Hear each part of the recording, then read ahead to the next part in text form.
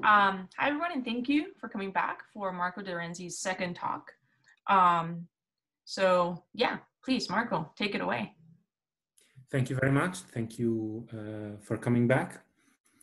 And so yesterday I started presenting the algebraic setup I'm going to use for this week. Let me very quickly review what I introduced yesterday. So yesterday I told you what ribbon category is, more or less, modulo conditions I'm hiding.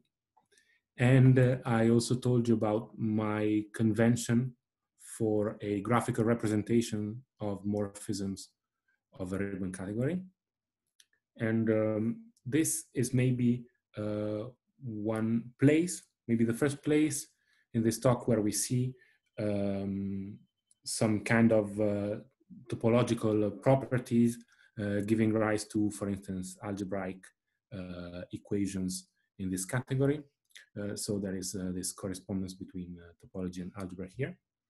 And I also told you what a modular category is in this kind of cheap definition. And I gave you the main example. This will be a recurring example for the whole week. Every time I will introduce some new abstract notion, I will fall back on this example for a concrete for some concrete formulas. And I should probably mention that I'm telling everything for UQ bar SL2, but there's nothing special about this quantum group except that it's the simplest example we can make. So it's very quick to give you all the details.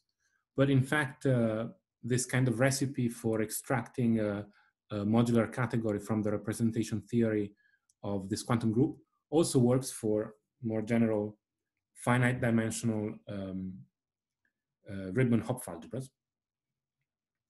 Right, so then I told you what a coend for this special functor called the inner Hom functor, what a coend is. So this is kind of a magical object that satisfies some universal property. I told you a little bit about this property, and I recalled a result by Majid and Lubashenko that tells you that this very nice object always exists when the category C is modular, and that it also supports a very rich structure of a braided Hopf algebra. And in fact, this is maybe a second place where we see interaction between topology and algebra. In fact, this braided Hopf algebra structure on the coend is defined by considering certain elementary diagrams and then invoking this kind of universal property satisfied by the coend to extract from these diagrams structure morphisms for this ribbon, for this braided Hopf algebra structure on the coend. So this is a very nice construction of Lubashenko.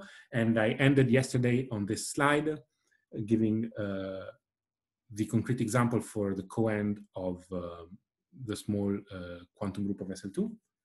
In fact, yesterday it was pointed out to me that my notation here was kind of confusing, so I changed it a little bit. But anyway, this is where I stopped yesterday by introducing the coadjoint representation for quantum SL2. Now today, I would like to pick up from here and tell you about a third algebraic ingredient I will need for my topological constructions. And this is an integral for the coend. Now, the definition is the following. An integral of L is a morphism of the category C that satisfies these two defining relations.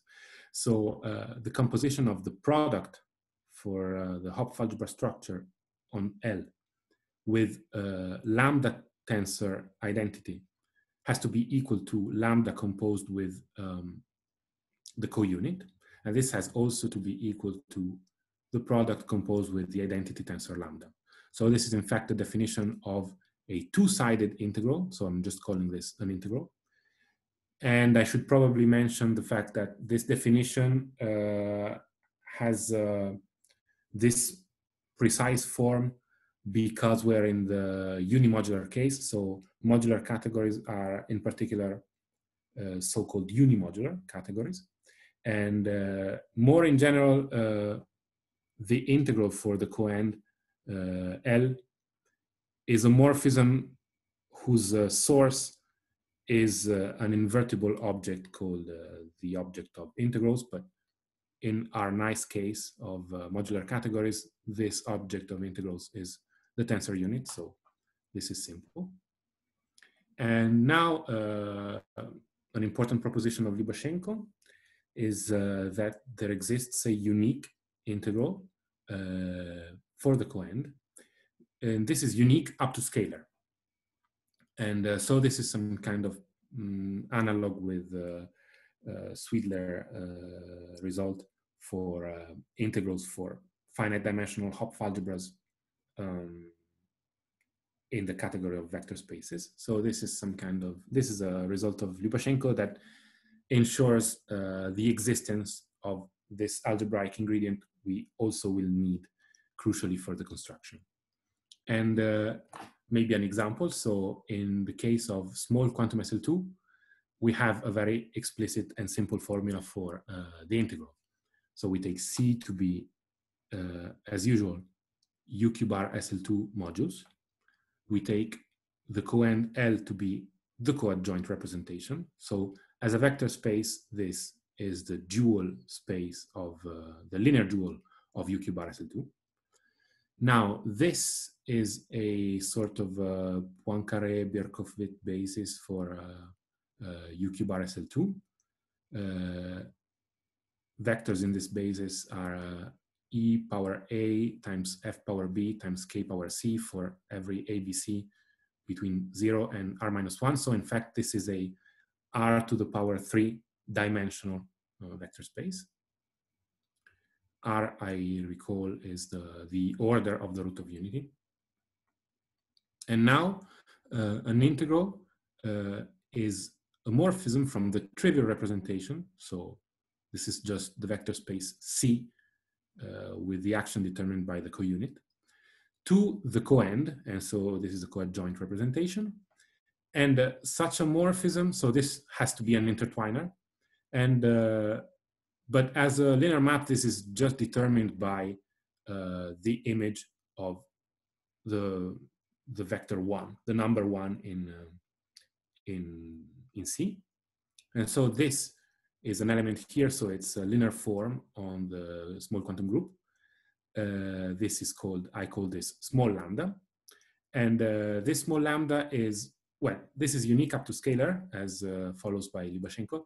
But the normalization I choose is this one. So lambda will send the basis vector EA, FB, KC to 0 almost all the time, except for when A equals R minus 1, B equals R minus 1, and C equals 1. Okay, so there is a unique vector in this basis that's sent to 1, and everyone else is sent to 0.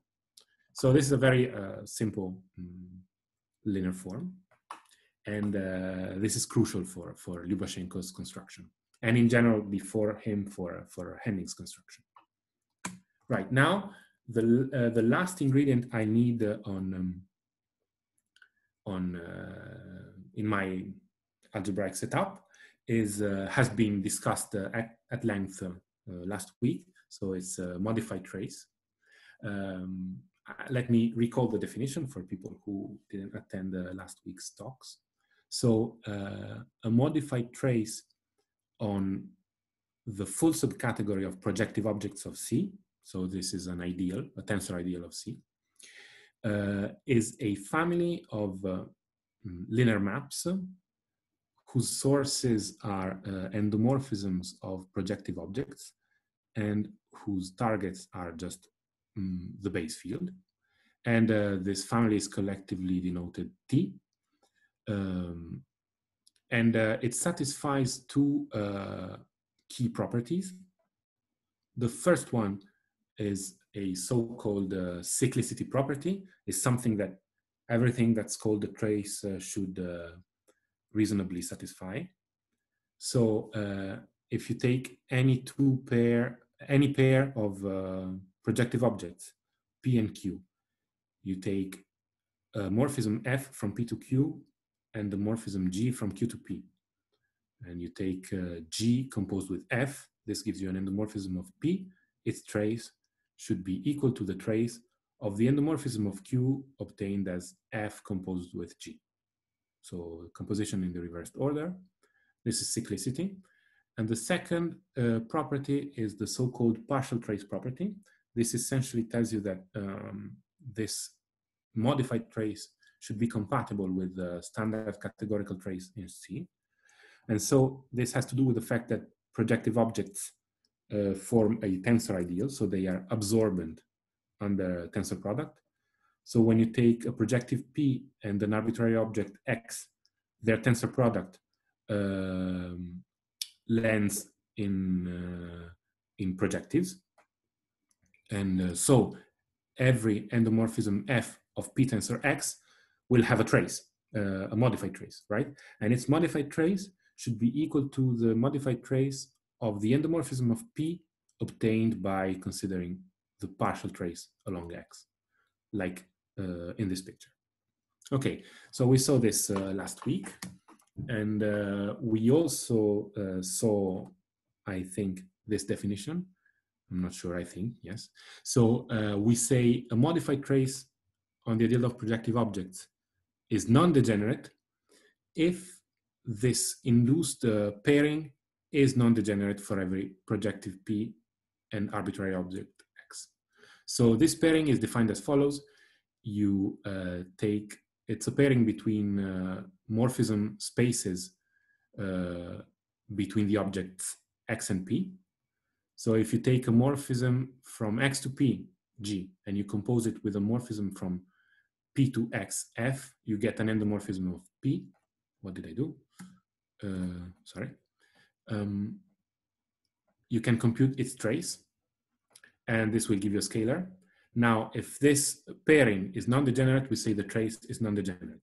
So essentially what we are saying when we ask for non-degeneracy of a modified trace is that the trace should be capable of detecting non-zero morphisms from or to any projective object, okay? So there should exist a morphism going the other way whose trace, so such that the trace of the composition is non-zero. Right, and now there's this crucial result by Guyer, Kujau, and Patiron. This was mentioned last Thursday, was explained in detail actually. And this is actually a very specific case of a much more general result, but let me state it for in our setting. So when C is a modular category, then we know there exists a unique modified trace T on the ideal of projective objects.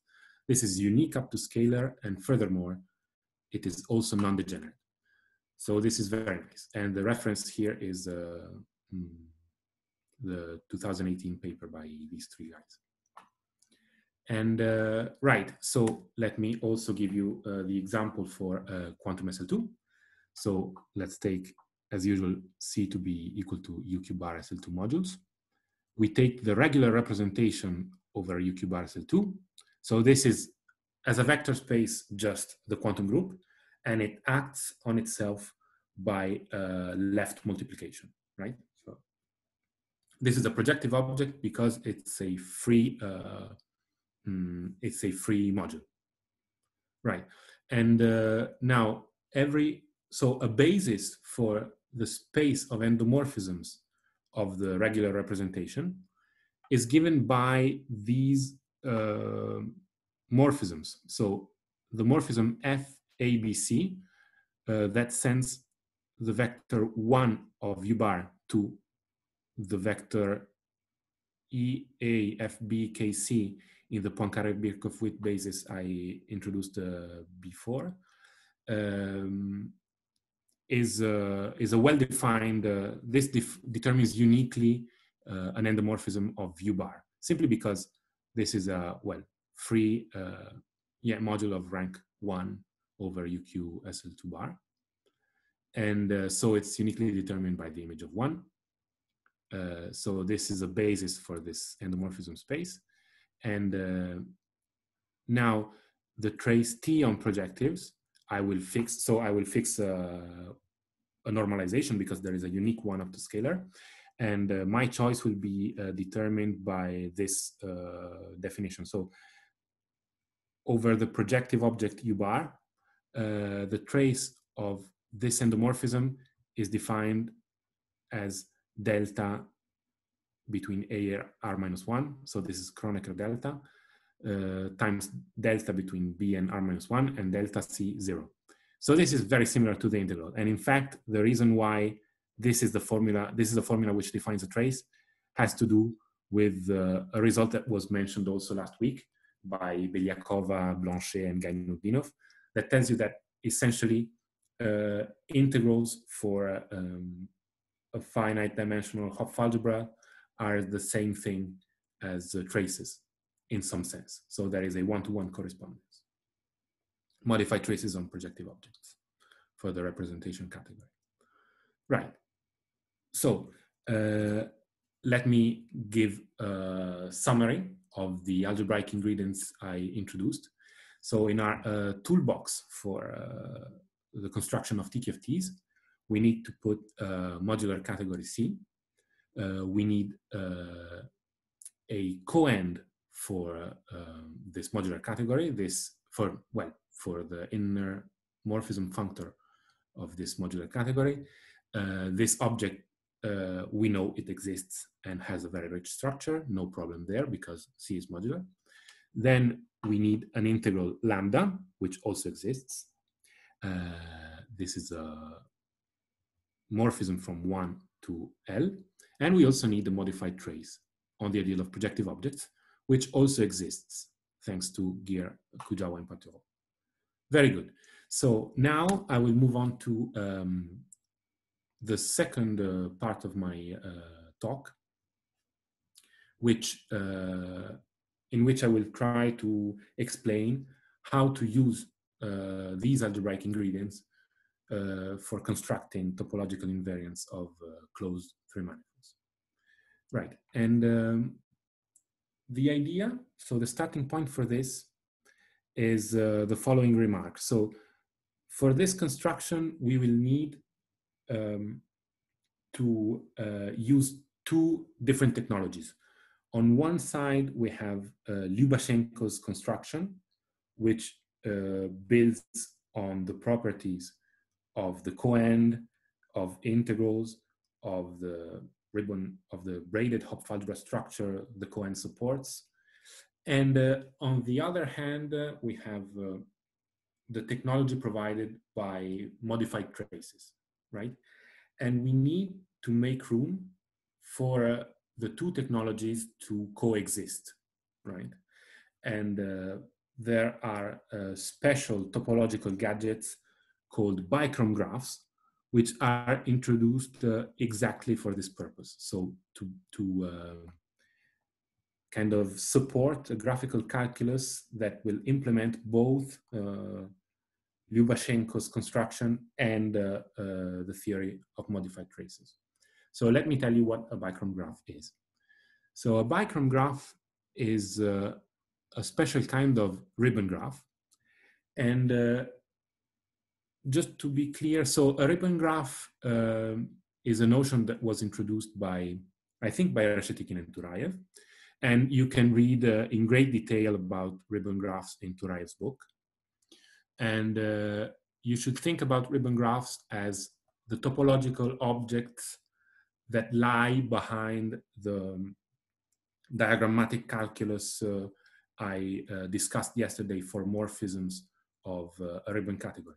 So essentially, a ribbon graph is an embedded graph whose edges carry an orientation a label by an object of the category of a ribbon category C, and also a framing. So a framing is an isotopy class of nowhere vanishing normal vector fields, and this is there just in order to distinguish the twist, so which is given by a small curl, from the straight line, from the identity. And the idea is that when you look at the diagram, you have to interpret it as so you have to interpret its edges as being framed, and the framing in the convention I use for diagrams is just that the framing is always directed perpendicularly to the screen and going outwards. And so edges for ribbon graphs are like this. And then you have two kinds of vertices. You have boundary vertices, which specify like sources and targets for morphisms of the category C. And you have also internal vertices. These have to be represented by so-called coupons. I talked about them yesterday. Coupons are like small boxes with labeled by morphisms of the category. You have two specified bases and edges going inside the bottom base and out of the top base. Everything is explained very in great detail by Turaev, for instance. But anyway, you should think about the diagrams we draw yesterday for structure morphisms for a ribbon category. And now a bichrome graph is a special kind of ribbon graph, which is equipped. So its edges are partitioned in two groups. We have on one side red edges, and these edges are unlabeled. And the other group of edges is blue edges. And blue edges are labeled as usual by objects of the category C. We also have coupons coming in two flavors. There are bichrome coupons which can intersect both red edges and blue edges, and these are unlabeled. And there are blue coupons which can exclusively meet blue edges, and these are labeled as usual by morphisms of the category C. And now a bichrome graph has to satisfy two conditions, essentially. The first one is that bichrome coupons are in fact very rigid. They're all of this form. So, and by this form, I mean exactly this form. So they have to have exactly two incoming edges, which have to be red. The left one has to be oriented downwards and the right one upwards. And they have to have a unique outgoing edge, which is directed upward and is labeled by the coend. And you should think about this bichrome coupon as morally being labeled by structure morphisms for the coend. I will be more precise later on. And I should mention probably that in our paper, we consider also a second kind of bichrome coupons, but to keep things simple, since I will not use the second kind of coupons, I will just discuss this kind of coupons here. And now the second condition is that boundary vertices are all blue. They all need to be blue. So red edges cannot meet boundary vertices, okay? And here is an example. So this is a small example of a bichrome graph. In this case, we have two kind of red components. One meets a bichrome coupon and the other does not. And the blue part features a simple coupon like this. This has to be labeled by a morphism from U to V tensor W dual because of the orientations here. And this, we call this a bichrome graph from this sequence of oriented labels. So negative orientation because this arrow is going down with label V, comma, positive orientation with label U. And the target for this bichrome graph is this object here, is this sequence. So plus, comma, the coend for the first point, and the second boundary point is minus comma W. Right, so I should probably stop here, and then I will tell you some more. Yeah, so let's take a break. Thank you.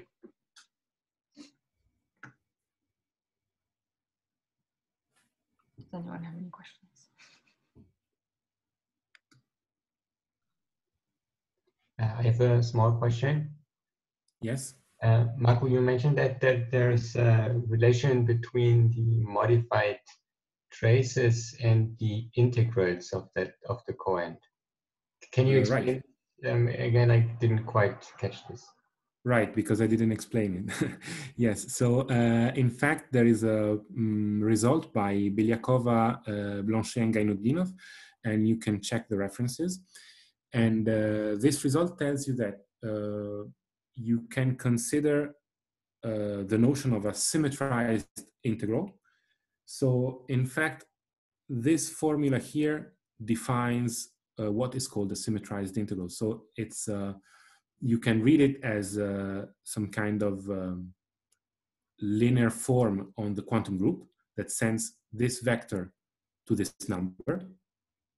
And this is almost the integral I told you about before, but it's just that instead of having a 1, we have a 0 here. So this is why it's called symmetrized, because it's like, yes, it's symmetric in E and F, and there is no power of K. And this is obtained essentially by, from a right integral by shifting by K, or maybe it's inverse, and from a left integral by shifting it either by K or K inverse. I should figure it out. But anyway, this linear form on the quantum group is exactly the evaluation you get from a modified trace when you test it against this endomorphism of the regular representation, right? So there is this theorem that tells you that if you have a symmetrized integral, this will define for you an ambidextrous trace on U bar, so you can extend it to the whole ideal of projective objects, and vice versa. If you have an ambidextrous trace and you just look at what it does on the regular representation, you will get a symmetrized integral. And symmetrized integrals are just obtained from integrals by shifting using the pivotal elements. So they are a one-dimensional space. And so traces are a one-dimensional space. This is kind of the correspondence. Did you talk about the integrals of the quantum group or the integral of the Lubachenko coend? Because Lucas was asking about the integral of the Lubachenko coend. Right, so I'm probably being a little sloppy here. So in fact, with the conventions I chose, so I made a choice for the functor of which I considered a coend, etc. Then an integral in the sense of Lubachenko is exactly given by a right integral in the sense of, so up to this correspondence, is exactly given by this small lambda, which is a right integral for the small quantum group. And if you consider different conventions for the coend, you could have obtained a left integral. So the fact that this is a right integral is not really important, also because this is a right integral and this is a two-sided integral. And the reason is because, well, the Hopf algebra structure on the coend involves some braiding like this, which will make sure that what fails to give you a two-sided integral for the quantum group will be a two-sided integral in the sense of a Hopf algebra in the category C. So in the category of representations. So this is this is a subtle point, but in fact, this is a two-sided integral. This is a right integral, and they correspond. And this has to do with kind of a braided Hopf algebra structure on the coend, while UQSL2 is a Hopf algebra in vector spaces. So I don't use the term braided for this Hopf algebra structure here. Just a quick other question, if we have time. You stated this theorem about the non-degeneracy of the modified trace on the projectives for the case of a modular category. Right. Where is modular entering into proof? I think this is non-degenerate. I might be wrong, but I think this is non-degenerate for in the more general setting that was described last week. So it should be in general a non-degenerate trace every time you consider. So it's even in a non-ribbon, non-unimodular setting that you can define an extended notion of trace. I'm sure you have to assume something like an abelian category and probably a finite category, something like this. I'm sure has to hold. Well, I think has to hold. And but then you have existence, uniqueness, and non-degeneracy for this kind of more general notion of trace, this alpha beta trace that was discussed last week in this much more general setting. So I'm not sure modularity plays a key role here. Azad was just writing in the chat that you get the non-degenerate trace from unimodularity already. Okay, right. Which So is also what I recall. And then if you just have pivot and finite tensor category, you have this. It's a twisted color B also non-degenerate, but in a twisted way. Okay. Yes. Okay. So this is probably the correct way of saying what I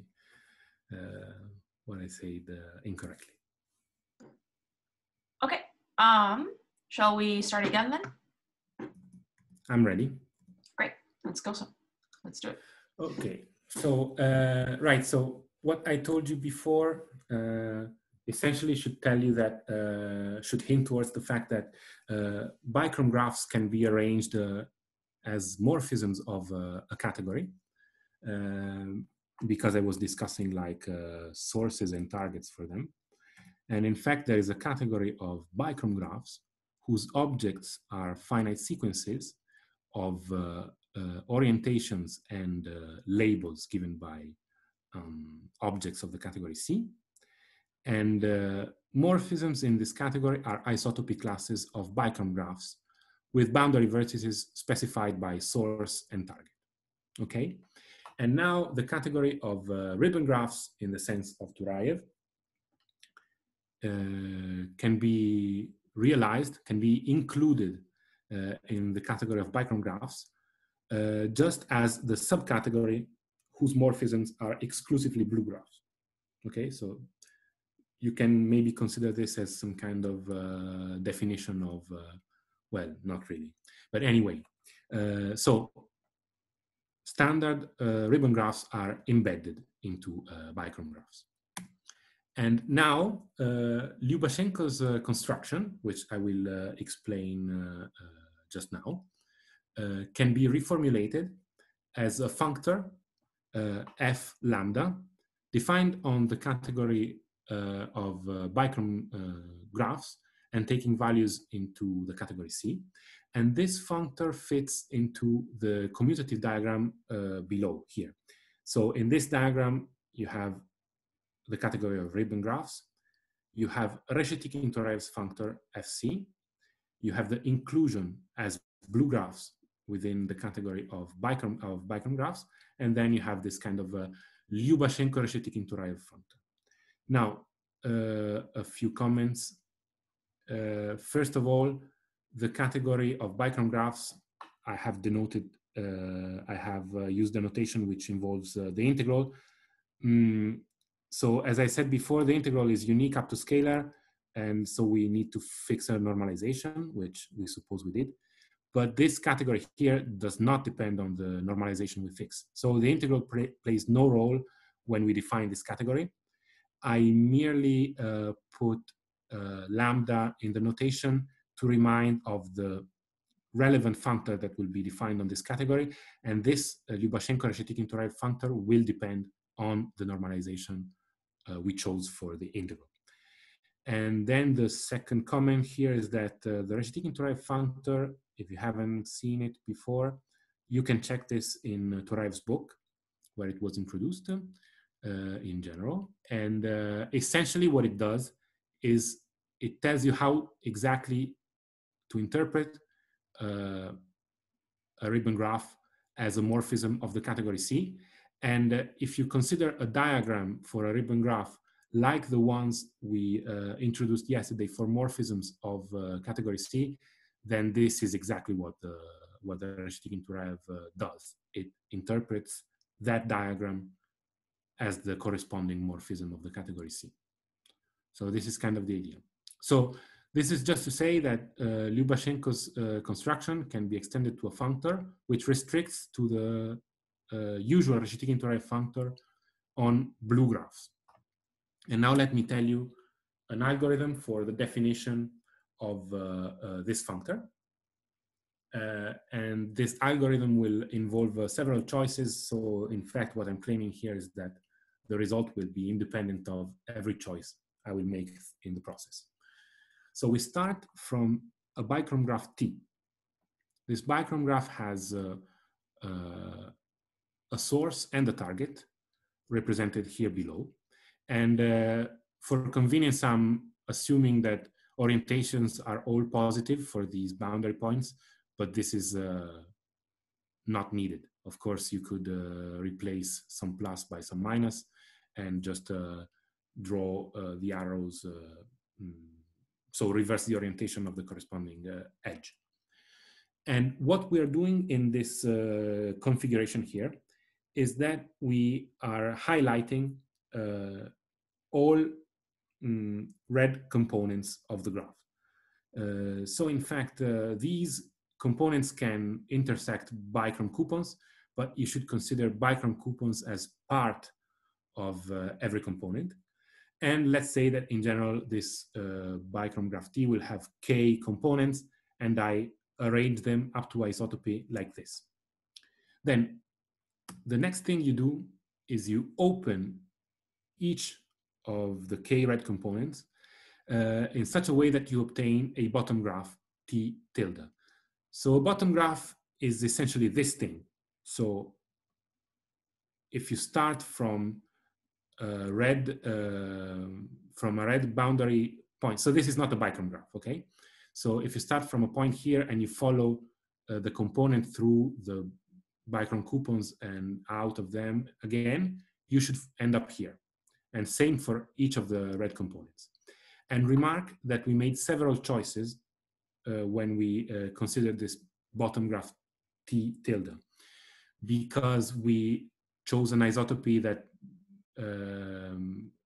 was needed to bring some kind, for instance, this arc of the red component near the left bottom part of the graph. Then we cut it open, and different isotopies give rise to different bottom graph presentations. So this is by no means unique. And we also chose an ordering. So these components are not ordered in general. So you also need to make a choice about the ordering. Right, anyway, do the choice you prefer and get a bottom graph like this. And by closing it up, you should get back the original T. Now, the third step is to label each of the red components using an object of the category C, and just forget about the difference between red and blue. So now I'm turning everything black, and I get a morphism in the category C. In fact, I'm not only getting a morphism, I'm getting a family of morphisms depending on the variable x1 up to xk. And by the way, so I forgot to mention, but when I label a component using, for instance, x1, this might intersect bichrome coupons someplace here. And you should label bichrome coupons using structure morphisms for the coend corresponding to the object x1 in this case. for the object xk in this case, and in general for the corresponding object, right? So this is an honest morphism of the category C, and this is even a family of morphism which is dinatural, I claim, in every variable. And it's dinatural. You can see this because if you place a coupon here with some morphism, then you can slide it along the component past every bichrome coupon, because bichrome coupons are colored by dinatural morphisms. So in fact, every time you enter a bichrome coupon, you come out on the other side with a dual. And you do this for all bichrome coupons, and you will end up here with the same morphism you had here, but a dual, but dualized. And so this is in fact dinatural in the variable xk, and this holds for each of the variables. So this is a dinatural family in each of these variables. And by general properties of the cohen, this determines a unique morphism. I will denote it FC of T tilde. So this depends on the bottom graph presentation. And this is a morphism from the kth tensor power of the cohen, tensored with all the objects you have here, with target all the objects you have here tensored together, right? And this is just something that exists and is unique because of the properties of the cohen. And now we define f lambda of t as follows, right? So you precompose this morphism you obtained with the integral tensor power k, one for each copy of the coend, and you will find in the end a morphism from v1 tensor vm to w1 tensor everything tensor wm. Sorry, this should be an n, so there's a mistake here. Okay, right, so this is the general recipe, and I claim this is a definition, this is a well-defined functor. And yesterday I was asked how explicit is this, because of course this is determined by a universal property. This is in general something we know it exists and it's unique, but we might not be able to say much about it in general. Let me just say that in the case of ribbon-Hopf algebras, so factorizable ribbon-Hopf algebras, which give modular categories corresponding to their categories of finite dimensional representations, then this morphism is very explicit, is in fact the morphism you get from, and in fact also this morphism is the morphism you get from Henning's construction, essentially. And there are several places where you can read about Henning's algorithm. I could tell you several of them. I made a choice here. I gave you a reference given by a paper by Habiro. And the reason I chose this one is that Habiro works with bottom graphs as we do in the oriented setting, while each of the other papers I had in mind either do not use bottom graphs or do not use orientations. So there are papers by Henning himself, Kaufman and Radford, by Otsuki, Kerler, Viralizier. You can read about this in several places, but Habiro probably is the closest to the conventions we have here.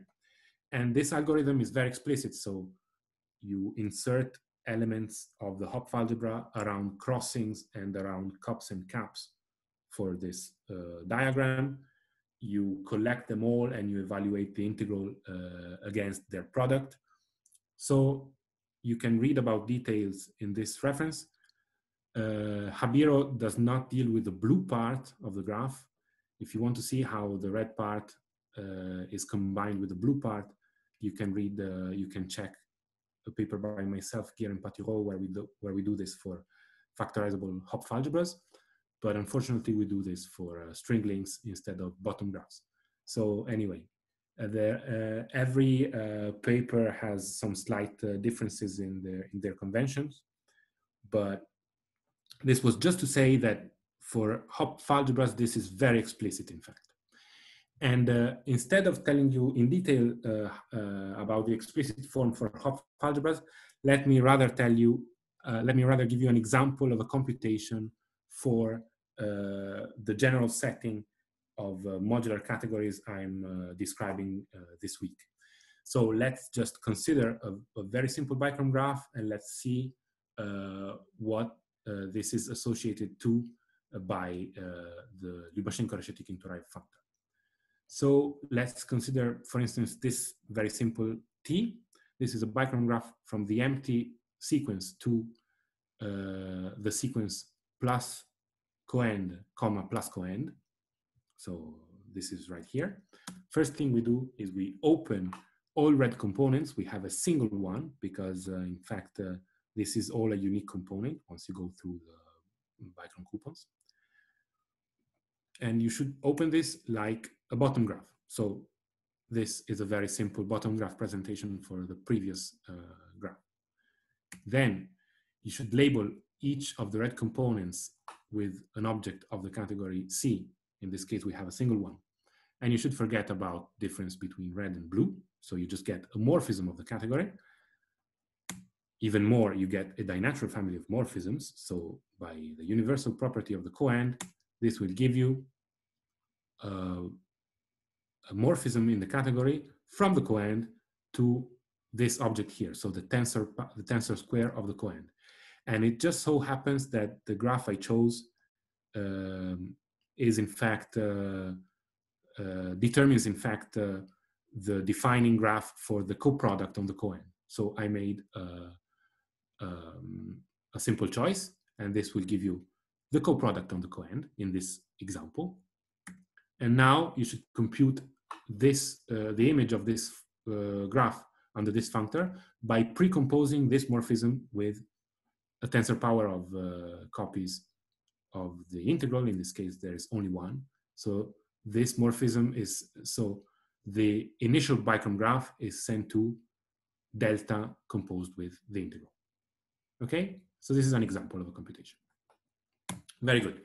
Now, the idea is I will tell you how to use this functor to define, so how this functor, so the idea is that now this functor makes room for the use of modified traces on the blue part. So the red part supports some kind of Lyubashenko algorithm, and the blue part will support modified traces. So let me tell you how to define an admissible closed bichrome graph invariant. We start by saying what is an admissible closed bichrome graph. So this requires some terminology. So if T is a bichrome graph, we say it is closed when it has no boundary vertex. So when it is a morphism from the empty string to the empty string in the category of bichrome graphs. And we say furthermore that T is admissible if it admits some blue edge whose label is a projective object of the category C. So this is a very crucial notion.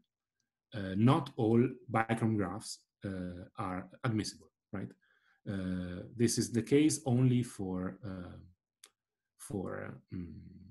non-empty graphs in the case. So this is the case only for semi-simple C, because when C is semi-simple, every guy is projective. But in general, this is a non-trivial condition on bichrome graphs.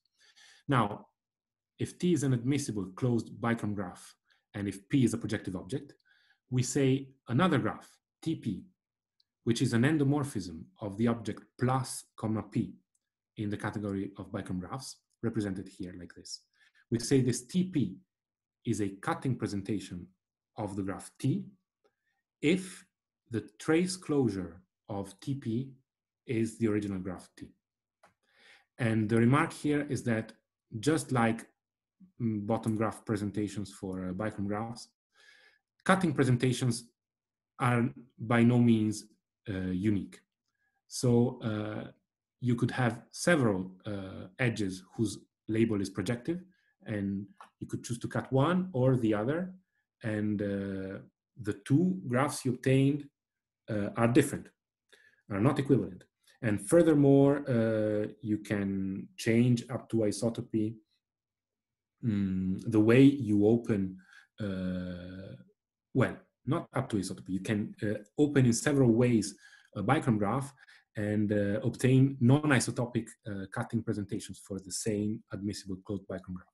So this is not something defined. So admissible closed bichrome graphs do not have a unique cutting presentation. But the theorem now is that if T is an admissible closed bichrome graph and TP is any cutting presentation of T, then if you evaluate the Lubashenko-Reshetikhin Turaev functor on the cutting presentation and you compute the trace of the endomorphism of P you obtained, this is a topological invariant of the closed bichrome graph. And this is not a new idea. This is essentially why modified traces were introduced from a topological point of view in the first place. So in fact, this theorem holds because of the defining properties of the modified trace, which guarantee the independence of this evaluation of the choice of a cutting presentation for the bichrome graph T. Right, so this is the idea. And now I will, in the last 5 minutes, try to tell you how to use this invariant for admissible closed graphs in order to define an invariant of closed three manifolds. And the idea is passing through surgery presentations. So if you never heard about surgery presentations, I guess non-topologists might have never heard about surgery presentations. Let me just very quickly recall what this means. So there is a very standard, very classical operation, topological operation called surgery. And if you start from a three manifold M and you consider a framed link inside this manifold, so a link with nowhere vanishing tangent, normal vector field along the link, then this surgery operation gives you another three manifold, which we say it's obtained from M by surgery along L.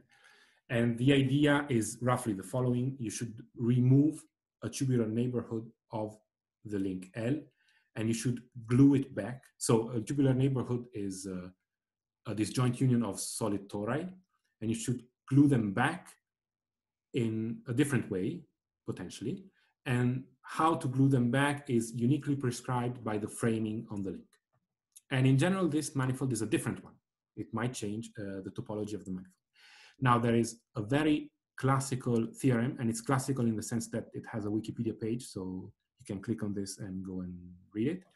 And this is the Licorice-Wallace theorem, and it tells you that every closed connected three manifold M, oh, by the way, I forgot to mention, every manifold in my talk is oriented. So I will never, I will always forget to mention orientation of manifolds, but this is an oriented manifold. So every closed connected three manifold M is realized by surgery along some framed link inside the sphere S3. So there exists for every manifold M a framed link inside S3 that determines a surged manifold which is diffeomorphic to M. And this tells you essentially that thinking about framed links allows you to think about three manifolds. Only what happens is that different links, so inequivalent links might determine the same three manifold. And this is another very classical result. This is called Kirby calculus. And this result tells you that two different frame links determine the same three manifold under surgery, if and only if these two frame links are related by a sequence of so-called Kirby moves. And Kirby moves are represented here. So the first Kirby move consists in either adding or removing to a diagram of the link a unknotted and unlinked from the rest of the diagram component with framing either +1 or -1. And this doesn't change the three manifold. And the second Kirby move is called slide. And to perform it, you should consider one component of the link and an arc along another component. And if you slide this arc along the first component, and sliding means that you go parallel to the component according to the framing. So parallel here is a notion that's determined by the framing. And you come back here and you go back into the old component. Then this operation, which is called the slide, will determine a diffeomorphic three manifold, right? So these are the two operations. And now, before giving you the definition of the three manifold invariant, I need to fix some coefficients. So in fact, the two diagrams intervening in the Kirby one move have an associated scalar that's obtained by considering them to be red and evaluating the Reshetikhin and Turaev functor against them. This gives you a scalar. For the +1 framing, this scalar is delta plus. For the -1 is delta minus. And it is a direct consequence of modularity that, in fact, both of these scalars are invertible in the modular case, right? So once we have these two so-called stabilization coefficients, and we know they are not 0, so they are invertible, we need to fix, to make a choice here for defining the invariant. And we fix a square root of the product delta plus times delta minus. We call this fixed choice curly D. This is an invertible scalar. And linked to this fixed coefficient, we consider another coefficient delta, so small delta, which is defined as follows: either curly D over capital delta minus, or, which is equivalent, capital delta plus over curly D, right? So we have these two coefficients. So this is just a technical part, but now I can tell you how to define the three manifold invariant. So the theorem is the following. You should first of all consider a closed connected three manifold M.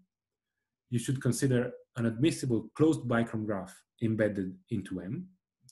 And then you should consider a red surge representation of M. You should pick an orientation on each component of the link. So again here, several choices involved. Choice of the surge representation, choice of an orientation on each component.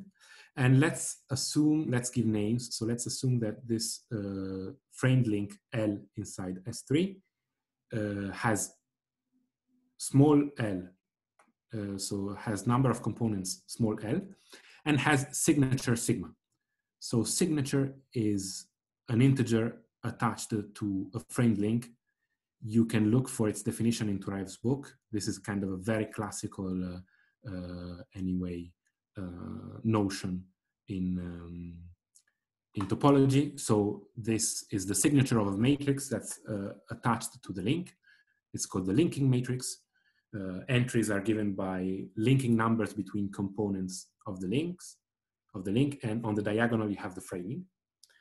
And now the theorem tells you that this quantity, so curly D to the power -1 minus the number of components on the link, times small delta to the power of minus the signature of the link, times this scalar, which is the renormalized invariant of the union of the red link L with the admissible graph T. So this union here is an admissible closed bichrome graph. Then this quantity is a topological invariant of the pair MT. And I will stop here. I will just tell you that this is what I meant when I don't remember if I told you about this or if I just wanted to tell you about this. But anyway, the defining property of the integral lambda can be understood as being some kind of algebraic counterpart to the invariant under Kirby two moves of this functor f lambda, and more generally of the and also of the renormalized invariant f prime lambda. Okay, this follows directly from the definition of the integral. So the integral here is crucial. I will stop here, and starting from Thursday, I will tell you about TQFTs and mapping class group representations. Excellent, thank you. Let's thank our speaker.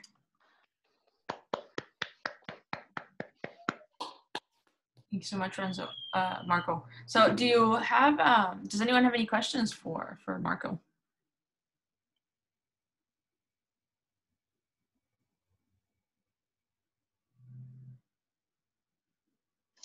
I had an earlier question in the chat that I wanted to ask Marco too.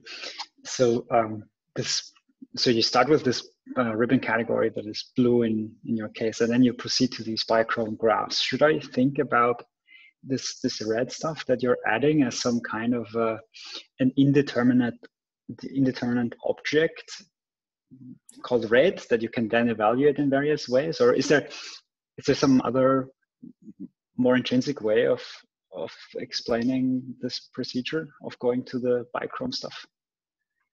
I think you should think about the red part of a bichrome graph as essentially being labeled by the coend. The point is that, of course, how to extract a morphism from the coend to some object from the red part of a bichrome graph is not exactly done by labeling the red components by the coend.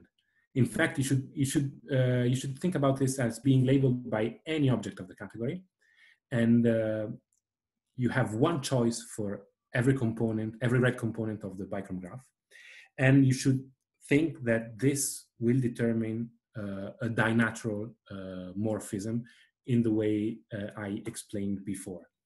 And dinatural morphisms determine uniquely morphisms from the coend. So in this sense, you should think about the coend when you look at the red part, but it's not immediately by labeling the red part with the coend.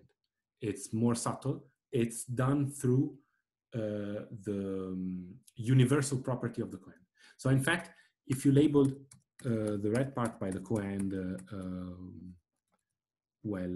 here, for instance, you would get not a morphism from the kth tensor power, but rather from coend dual tensor coend to the tensor power k. So this is really something that's not immediately read through the Reshetikhin and Turaev functor. This is something that's extracted from the universal property of the coend. Thanks.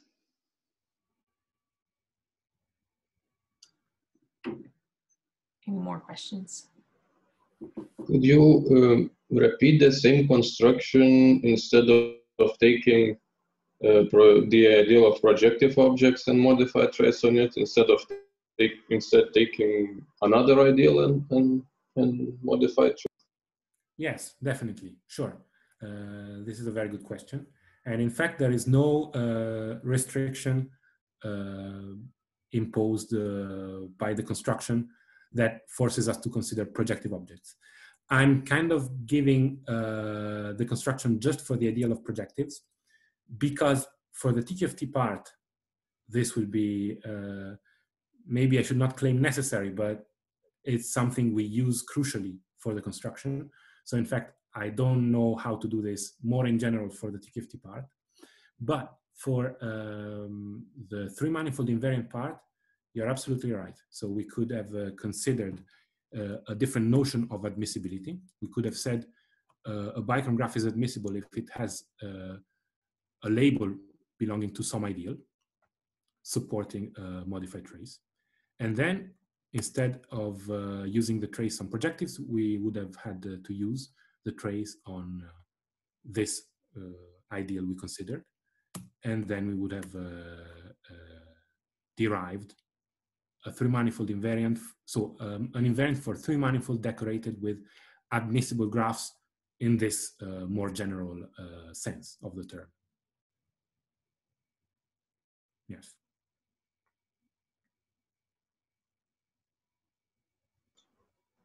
And so this manifold invariant it must be not just a manifold invariant, but manifold with something in it, with a ribbon graph.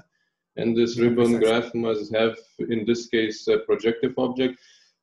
So is there a topological interpretation why this projective object must float in the manifold for it to have this invariant?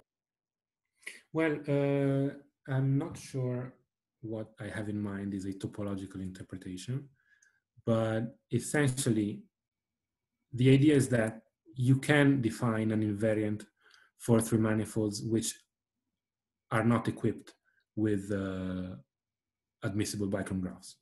And this invariant is the Lubashenko invariant. So if you want to start from this modular category.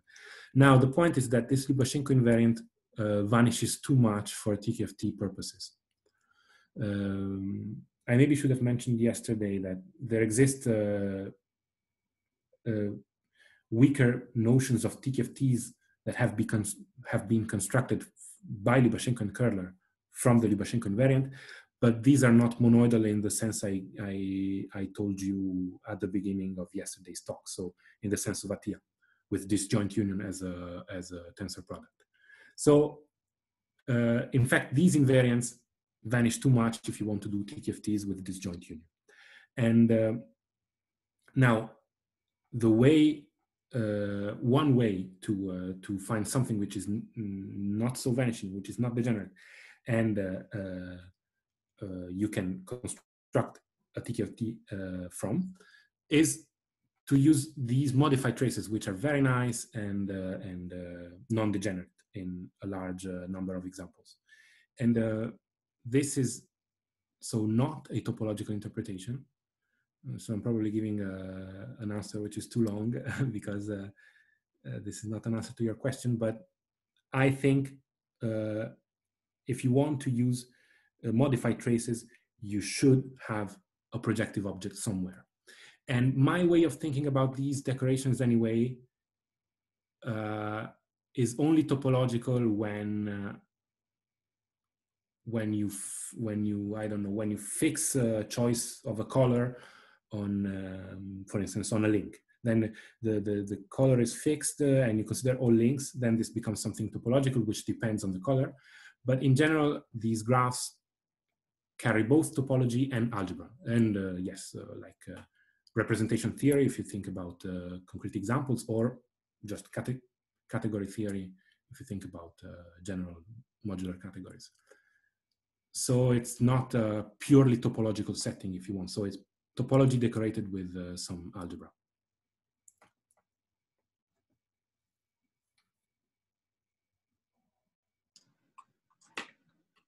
Anybody, any other questions for our speaker?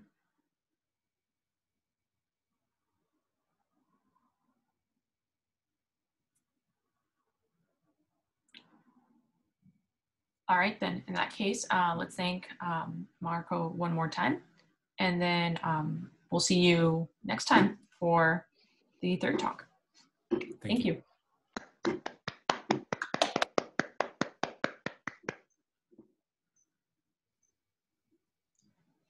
Okay, I've stopped the recording.